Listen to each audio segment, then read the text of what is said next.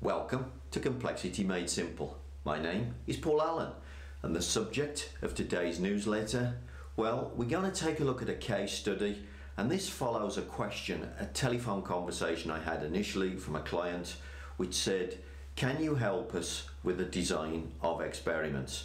Now this problem is an end-of-line test, so we're going to use this as a little case study as to which technique I would choose in order to answer their problem.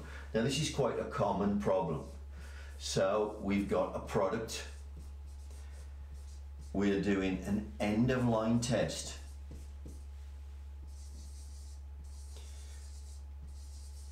And we're getting failures, dramatic differences between pass and fail, etc.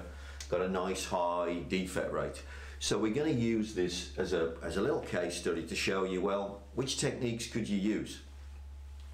So let's start off by showing you the problem that they sent me. So the first question I asked the person on the phone, because they wanted to do a designed experiment, I said, is your problem signal or is it noise? So in other words, you're trying to put the results on target, or are you trying to squeeze the results in to make them fit inside a tolerance?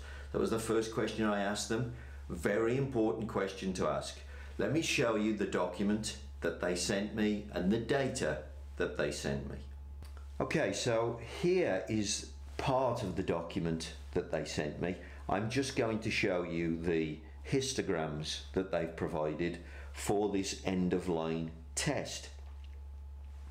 Now what you can see here, look, is they've given me two histograms. So they're two periods of production. I think they've decided that part of this is because they think the latest batch of material was causing the problem. I mean, really, if you take a look at these two histograms, despite the fact that there's two different batches of material, they aren't too dissimilar to one another. One's got more data in than another one, but they aren't too dissimilar from one another. And you can see from the histogram, and this is so important about never looking at data, never considering pass and fail, always look at the pictures. Great picture. What's the problem we've got? Well, we're sitting pretty much on target, slightly to the left of the target, but the problem is with noise. So too much variability. One other problem you'll notice on the left hand side, and I've made a comment, that the measurement system clips at -1000. In other words, it won't go below -1000. That's the limit. Now that's not a good thing. If you're trying to learn what's going on, we want a measurement system with a full range of measurement. So we need to take that away if at all possible. But the problem here is with noise. It's not with signal. We're not trying to put it on target. It's sitting on target.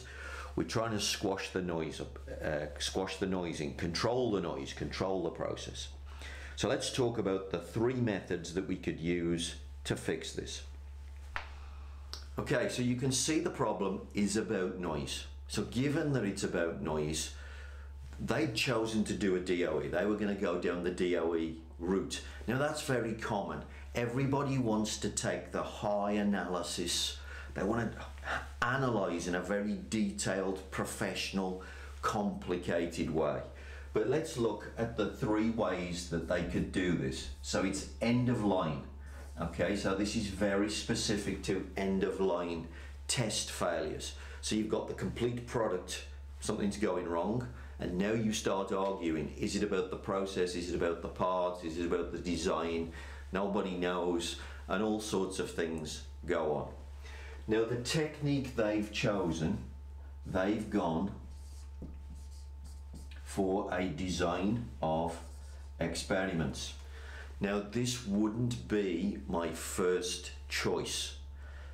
Design of experiments, normally, what do we want to do? Often we want to move the signal, but we want to move the signal with the cheapest settings, and that's normally what I use DOE for. They want to use it, however, to try and find factors which are causing the variability to increase. Now, you can use DOE to do this. So they are looking for what I would call S hat. They're looking for S hat effects. The S, standard deviation, by the way. So they're looking for S hat effects. Now what they're going to do is they are going to test both part variability and they are going to test process variability to try to see if they can find a problem. So what I mean by this, they have, for instance, two suppliers of a circuit board. Everyone thinks that that's a pet theory, that could be the problem. So they're going to put into the experiment supplier A versus supplier B, and they're going to see if that variable moves the result around. But they're also going to test process variability. So one of the variables, for instance, is the cleanliness stroke contamination as they assemble this particular product. And they're going to run the process, they're going to run the DOE where they do all the disciplines and everything is super clean. Then they're going to run the process where they do none of the disciplines and they let contamination appear in the process. Now there are other things that they're going to test, but that's essentially what they're doing. They're looking for parts and process in the same test. Now I'm not saying that's not going to work, but that would not be my weapon of choice. That would not be my approach. So what are the other two approaches that they could use? Well, the other side of it is you could just go for one of these. So we're going to start by saying, do we have process variability? Is that what's causing the problem? Okay, so we're going to look at process variability. Now when I look at that, typically, what tool am I going to use? I'm going to go process flow, cause and effect diagram, and I'm going to list literally every variable in the process that I can think of. Every variable. And I'm going to ask a question: do we control it? Do we reduce the variability? Do we control it? And if we don't control it, I'm going to put controls in. Now that assumes, of course, that the problem is in the process. So they could do this, not solve the problem, because the problem could be in the parts at this point. We still don't know that. So of course the third choice in the middle is I'm going to look at part variability. How am I going to do that? What weapon of choice do I start using now? Well, now I step off the Six Sigma list of tools a little bit here, and I'm going to use some things that were popularized by Dorian Shainin. And typically we are going to component swap,